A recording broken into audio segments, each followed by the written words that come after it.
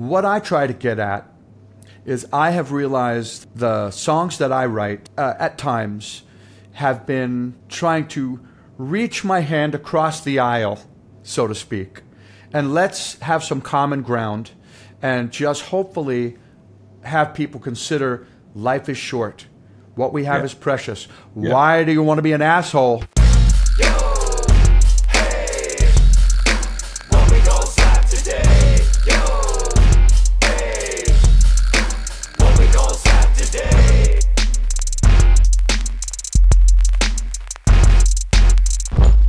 Yo, yo, yo, yo. Welcome to this special edition of Slap the Power, live from Holland. That's right. I find myself on this gorgeous, gorgeous Sunday in this beautiful open-air theater in Holland. I'll put some pictures up on the webs. You'll see it. This week, I'm going to be interviewing one of my favorite human beings who represents possibly one of the greatest artists I know, one of the most musical people I know, who does live in Florida, who does play music and speak to I would think it's safe to say a primarily red audience. And so the interview this week is going to be with the one and only Mr. Ronnie Dee.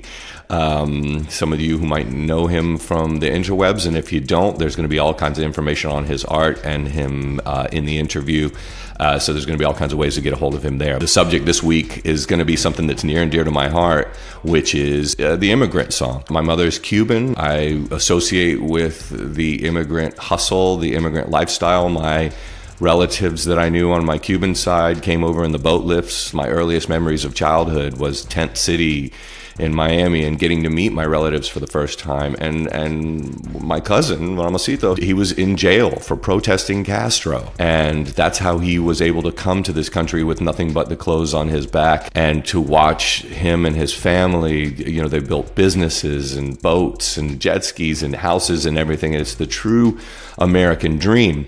And yet, at the same time, Southern Florida now has become a hotbed for strongman authoritarian uprisings in a way of trying to assemble power. It's done in this way that is fascinating to me on how people can vote for, say, a Donald Trump or a Ron DeSantis solely on the issue of trying to put down the other or trying to make anybody else who isn't like what Ron DeSantis and his people want. It's pseudo-fascism, and it's fascinating to me. But I wanted to preface this interview with a little bit of information to kind of tell you why we're doing this as well. Ronnie is also a second-generation immigrant kid. I remember not having anything, all of us kind of being in one room, but we were happy to have each other, and there was just so much of a hustle culture, of we'll just work for it culture that I think has been lost, that I think is great about the immigrant experience that needs to be lifted up. I think in our country, we talk about immigration as being a problem. What is really the problem? And why is it not a good idea for artists to be able to talk about these things? And so I think that's bullshit, and that's why we're here today. And I just wanted to kind of pop some figures when we were getting prepared for this interview. We just tripped over a lot of things, and so I want to sort of preface the interview with some of these facts, and hopefully it'll help you guys sort of give some context for why we're doing this episode. In a single day, over 6,000 migrants are apprehended trying to cross the border. That's 2 million apprehensions a year. Okay, that's a lot. It's only going to get worse. The number of family units apprehended while trying to cross the border has increased by 300% compared to just last year.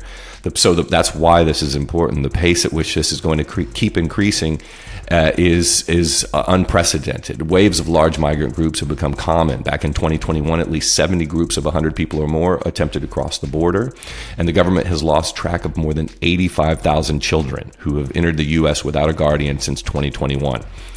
Most migrants arriving at the border require medical assistance, mostly due to what they endure in their journey to the U.S. For example, 1 in 3 women are sexually assaulted on the journey to the border.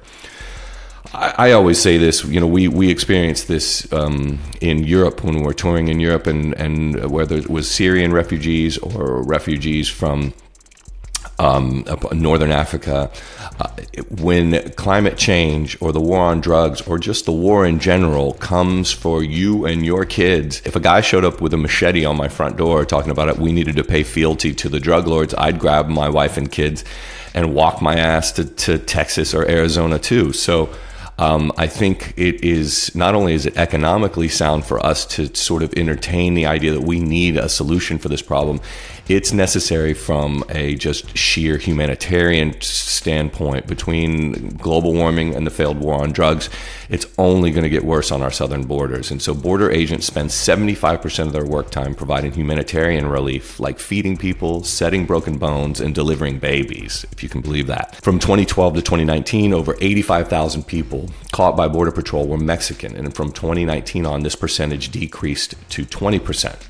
And that's because there's been a dramatic increase in apprehensions of people from countries like Nicaragua, Venezuela, and Cuba. These countries are overrun by organized crime, gang and drug trafficking violence, and human trafficking. And so, again, why is this happening? It's happening because U.S. drug policy, or the so-called war on drugs, is partially to blame for sparking violence in Latin America countries and driving a huge surge of migration to the U.S. The U.S. used foreign aid and military assistance as leverage to force Latin American countries to man the front lines on the war on drugs, but this is the fallout from that failed war on drugs. War on drug operations in countries like Colombia and Mexico pushed drug traffickers into Honduras, Venezuela, Cuba, and El Salvador, and these countries are now overrun by gangs, cartels, and violence. The drug war displaced but didn't eliminate the problem. And research shows that about 85% of the violence experienced in Latin America is related to drug trafficking. 85%. So this drives vulnerable populations to the U.S. Like I said, if I was in Syria and I was a farmer and all of a sudden we've been farming for hundreds of years in my family, but global warming or war comes and just kills our farmland, I'm going to have to pick up my family and walk my ass to Turkey or to Germany. And so by making these countries, especially in our hemisphere, dangerous and virtually unlivable, the drug cartels have created an incentive for people to flee. And this in turn means more clientele for the human smuggling business. So here's the real big question, right? Again, it's horrible and it's huge, but why should we care? We should care because the illicit drug market continues to fund violent groups in Central and South America, and the war on drugs hasn't reduced drug use, it's actually increased it. Despite its efforts, Mexico remains the leading source of heroin and meth for the American market. And Mexican cartels are the main suppliers of cocaine, heroin, and other narcotics to the U.S. So after 50 years of the war on drugs, drug abuse continues to rise in our country, and every year about 70,000 people die from overdoses. Not only has the drug war failed, but it has harmed millions of innocent people.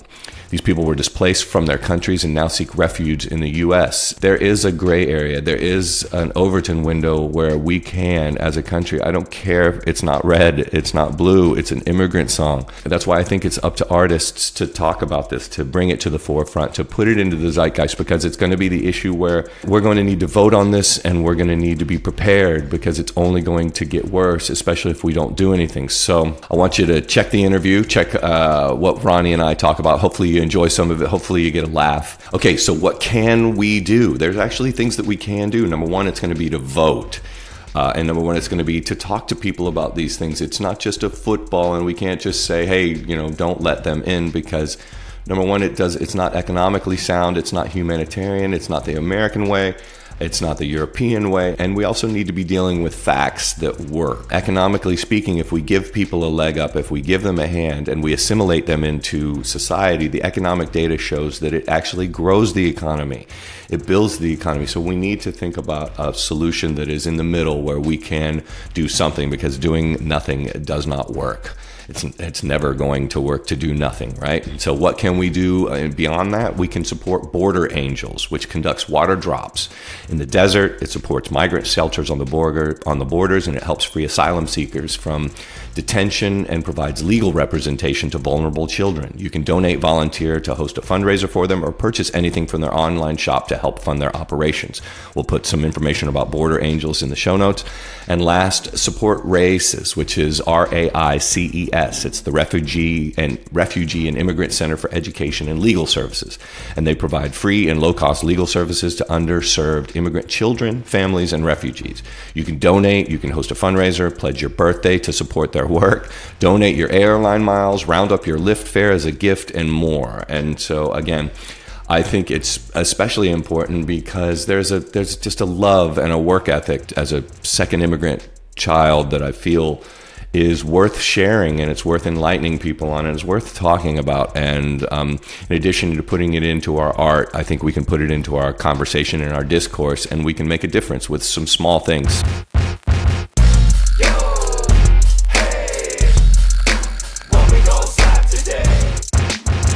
Yo, welcome to Slap the Power. Special guest today. This is a special episode from the road. I am just beyond excited to have one of my favorite human beings on planet Earth, one of the most musical people I know. You and Ty Taylor are number one and number one. And it is a tremendous honor to have the one and only, the musical superstar, Mr. Ronnie Dee, with me on the show. Thank you. Thank you. My girl Maya is out. I'm looking forward to when she is back. But in the meantime, I am here in beautiful, beautiful Holland, actually in Haarlem, Holland, which, did you know this, Ronnie, that there is an actual real Harlem? That's beautiful. You can first Harlem. Holla from Harlem in Holland. Holla! Yeah, that's what I'm talking about. But one of the things with the show, as everybody knows, we want to blend artistry with so many things are kind of on the edges, and we have so much an Overton window, I believe, that we all actually agree on. We just happen to be shuttled into these algorithmic teams, these red and blue teams, and myself being from California, Ronnie being from Florida, there's an issue that's particularly near and dear to my heart, just as a matter of raising the awareness on things, and that is what we would call the quote-unquote border, right? You know, Trump and his wall, and there was all kinds of things on how to deal with it. But for the better part of 30 years, it's basically been used as a political cudgel, and there's no real solution, and it's only getting worse. And Shamefully.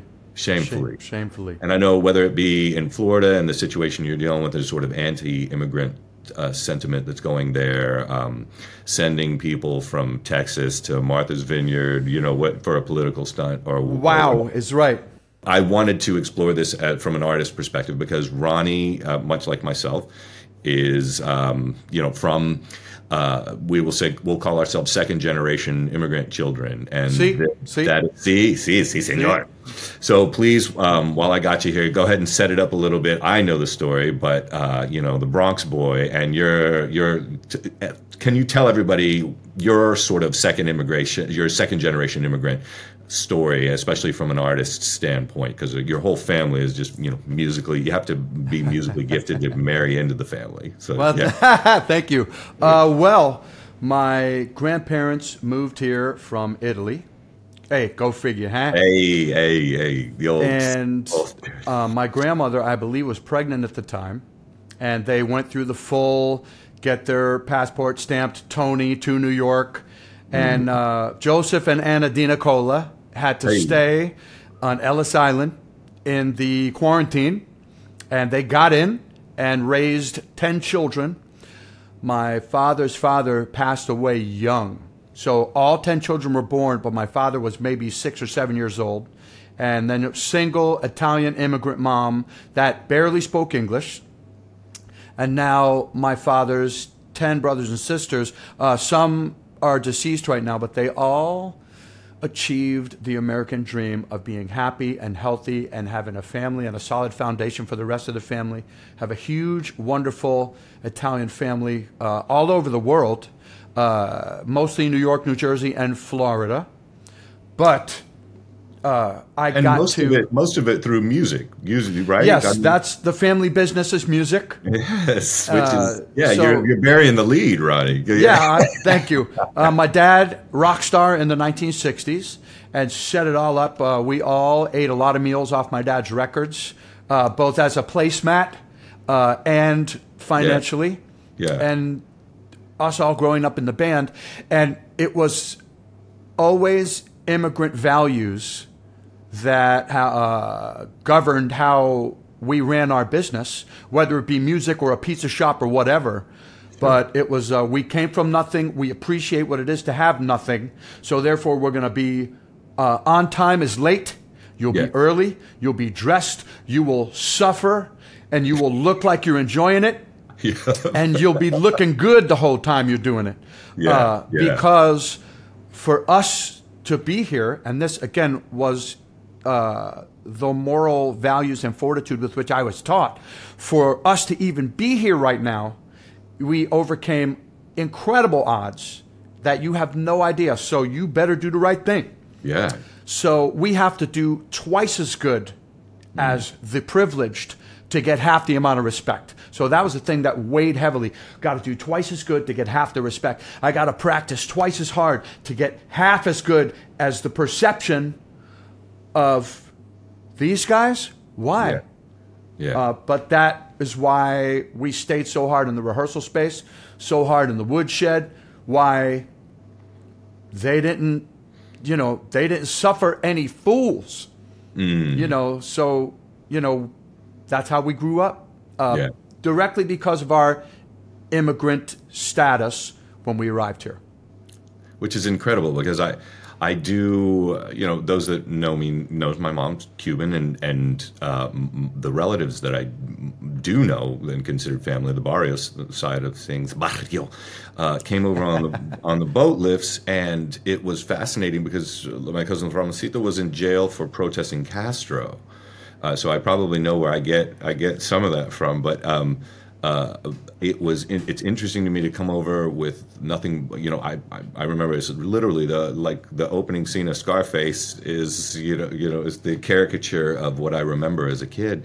Yes. And for them to achieve, the house, the boat, the businesses, jewelry businesses, we are Cuban, yes. And so, but nonetheless, the American dream, and it fascinated me because it's just a level of hustle that was always sort of baked in to my experience as well. And as I moved out to California, and the difference in the politics, you see the net result. And we generally have a lot of problems with homeless, but this episode is on immigrants and mostly from our southern border, because we are in a systemic triple storm right now that is going to affect your children, that is affecting, it's going to affect the generation that's coming of voting age right now. They're very wise, and they're in tune to a lot of the information that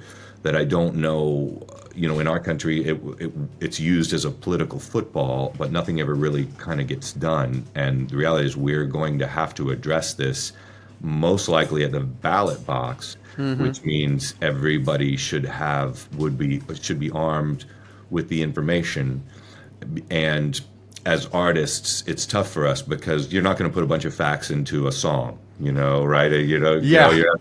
What are you going to do? And yet at the same time, I think we have a couple of songs on this record, and I'm seeing this tour when we play them, especially over here. Ty sets up Holla Holla, and he sets up Repeating History from the genesis of where those came from, which was out of George Floyd and the pandemic, and how everything just turned so quickly. Yes. And one of the only real big issue that comes out of the right, it seems, is, what to do, about the problem at the border. And I can only think about that coming from an immigrant perspective, and then now as an artist shining it back onto people and getting to experience that. That's what I always call touching the hand of God, and I feel like I like that. Yeah, because it's full circle, right? You see people that are here in Europe that they don't deal with the American politics, but they feel George Floyd. They felt when that happened. They felt the protest. They feel the division. Yes. that sort of, and we're running into the way that power is being assimilated all over the globe now. is nationalism in a lot of ways. You know, we have it with Christian nationalism in our country, and there's different types of nationalism. We were in Slovakia the other day, and they have a slightly different kind of, you know, racism is in all kinds of forms. And I'm interested in, for you in Florida, you're in DeSantis territory, and you have a chance to charm and to influence a lot of people, and I'm sure you talk to a lot of people that come from a completely different perspective than, you know, us crazy lefties.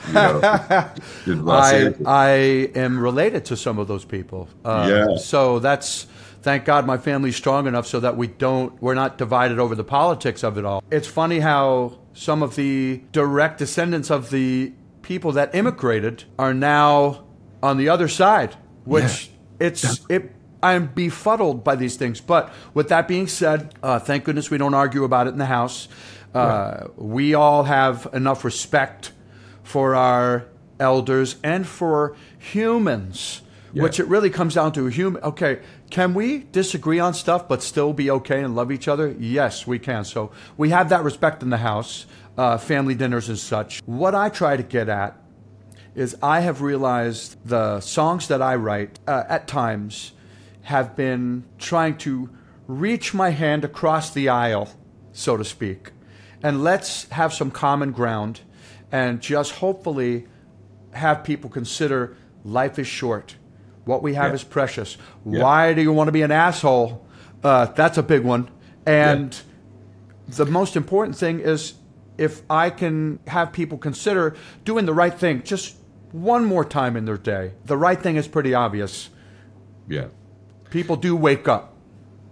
It's interesting because some of the most effective times that I find when we're playing is the speaking before the songs, right? You know, and it's almost like the influence that the DJ used to have. I was always fascinated by that, right? I like that.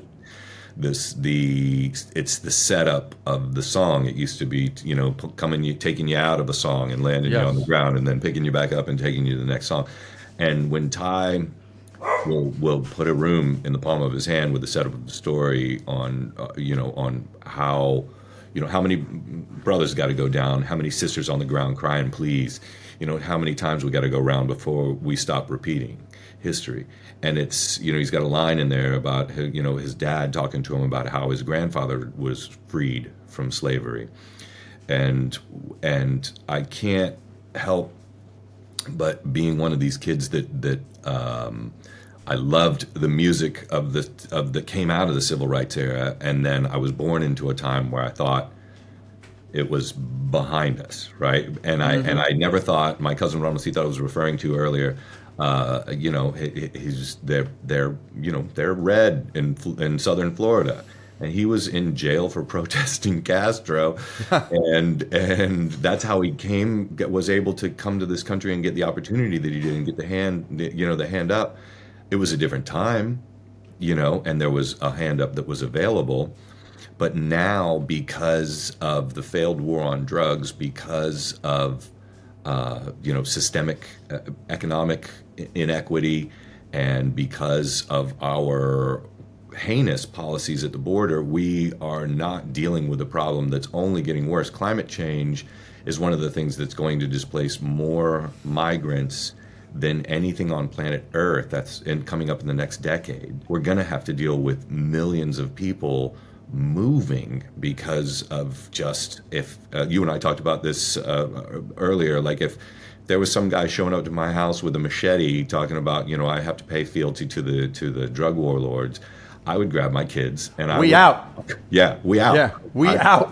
2,000 miles too, right? Yes. We were touring during the whole pre-Brexit thing, and there were immigrants that were jumping on the back of our bus to sneak onto the ferry, to be able, and they were just riding on the edge of the bus trying to get in. And Obama brought up this good point the other day. It was everybody was concerned. They were glued to the television about the submarine. And, earlier the day before, 800 migrants died off the coast of Greece. The only difference is the 5 guys that went down in the sub were white and rich. The 800 were brown and not. And I can't not help. That's the genesis of the show. That's one of the things that I like to explore, is how, as artists, we can make it more powerful than just in the music, because what is reaching across the aisle, that's why I like to tie, it's the setup before the song. Yes. It then has the room, you can hear a pin drop, and then when the song goes, it feels like, okay, now that's moving the needle. How do you deal with that? Because I know you, and I know, the don't talk about religion, don't talk about politics. As an artist, you can't help but of course, that, and how do you feel about extending beyond the song, extending beyond the lyrics that you're hoping that they get? If you hope they take the time to kind of look at them on Spotify, how do you view that? Well, action speaks louder than words. Yeah. And my goal is to be able to look in the mirror and be happy with who I see and who I am, and have my kids be proud of me and be an example for them. Like, again, my father, mother, immigrant relatives, grandparents, great-grandparents are and were. And I try to watch, very carefully what I divulge about my personal self to the kids until they're ready for it. Mm-hmm. The too much information is also going to be something that's going to hamper our future, I think, not help it. You mean, well, first off, you were talking about your kids? Yes, my kids and kids in general. But that's how I extend my art, that's how I extend myself beyond just being a guy singing about, these are precious times. Let's get all together. Let's change the world, man. Right. We have to put that into action. Yeah. We have to be that person, be the person that we want to be, and that's what I do. Yeah, I mean, I love that. That's kind of what I'm trying to square that circle with the show is, okay, I think we're way more alike than we are different in so many things, and especially getting to travel the world like we do. It's so fortunate because, we reference this all the time. Maya and I do that. I don't even think 40% of America, less than 40% of America has a passport, I believe. And, I believe it. So how, there's just a perspective that gets broadened, and when we get to do this, when we're so fortunate to be able to do this, but then on top of that, as artists, you get to feel the effect of touching someone and changing their lives, for as kind of hokey as that sounds. And that's what I want to explore with the show, is through artistry, how do we raise awareness on that Overton window where we're more alike than we are, there's things that we have in common. And from an immigrant perspective, again, I think this is going to be one of the key issues coming up in the power battle for all the chips and marbles in the game.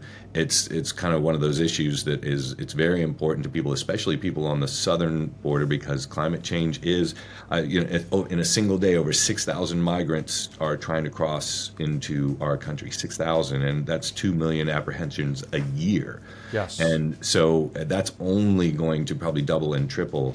So we can't yell at Hunter Biden's laptop and not actually get at the real problem, because it's a humanitarian thing. It's economically, we've kind of figured out how to try and deal with it in California probably better than a lot of places. But our border's massive, and Spanish is, you kind of almost have to know Spanish to live in Los Angeles, which I love. Because we know it, but it's also most people are like, especially coming from Florida, it's like, you don't speak the language, you can get out. That's right.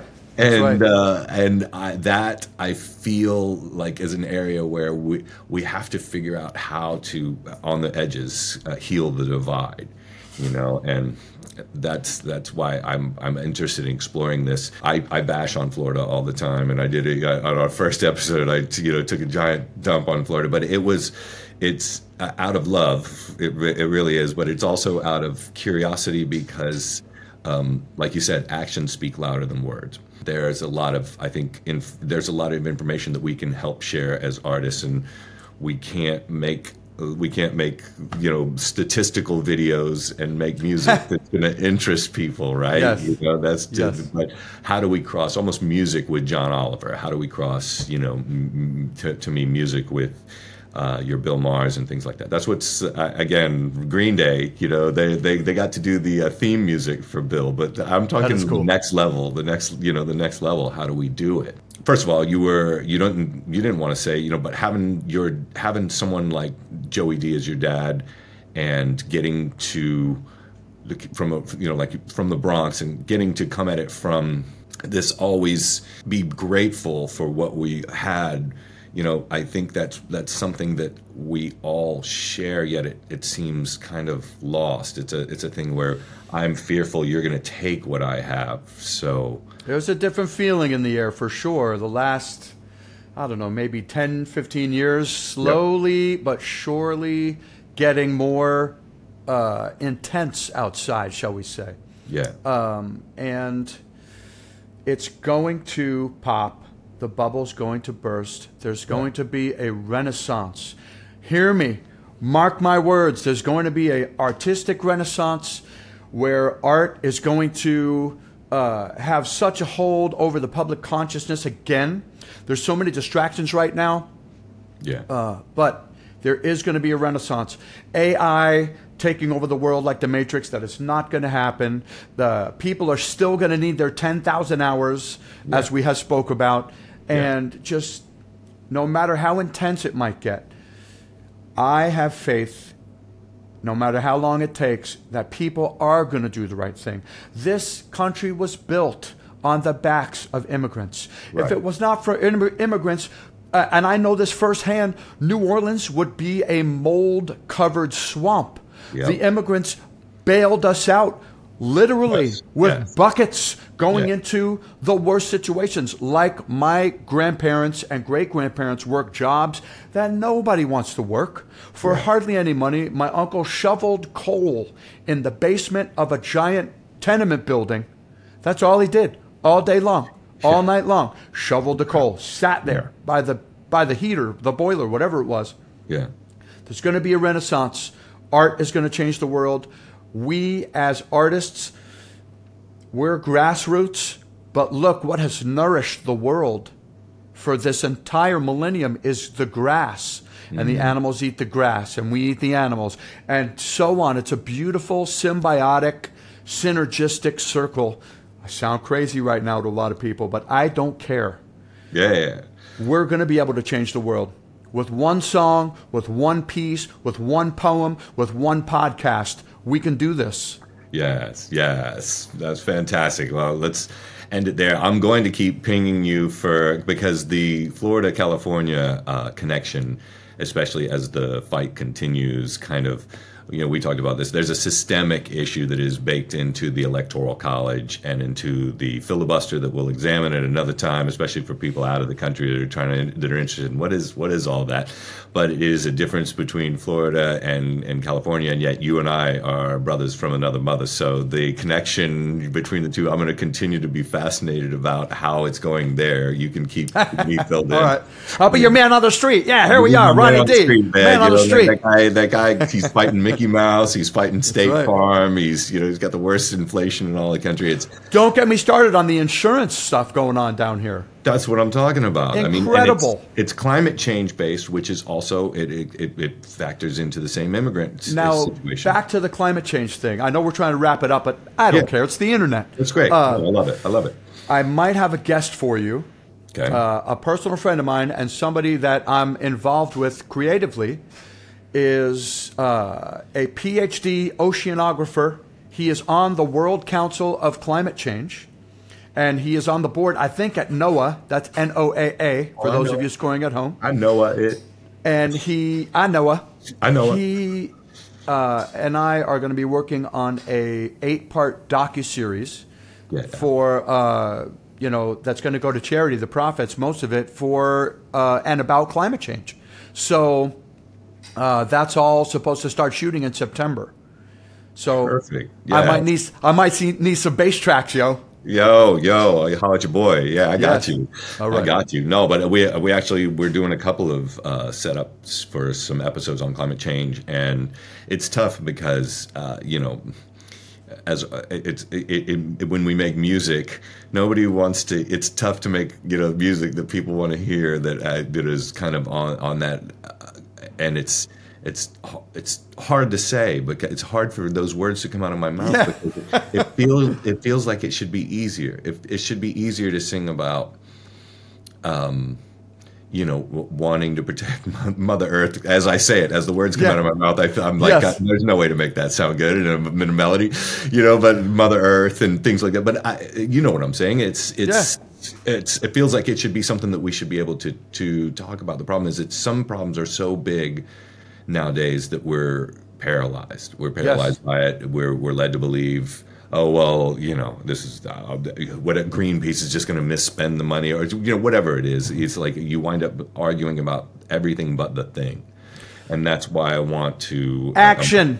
It's in the name of Sonic's love. Yes. Action, progress, motherfucker.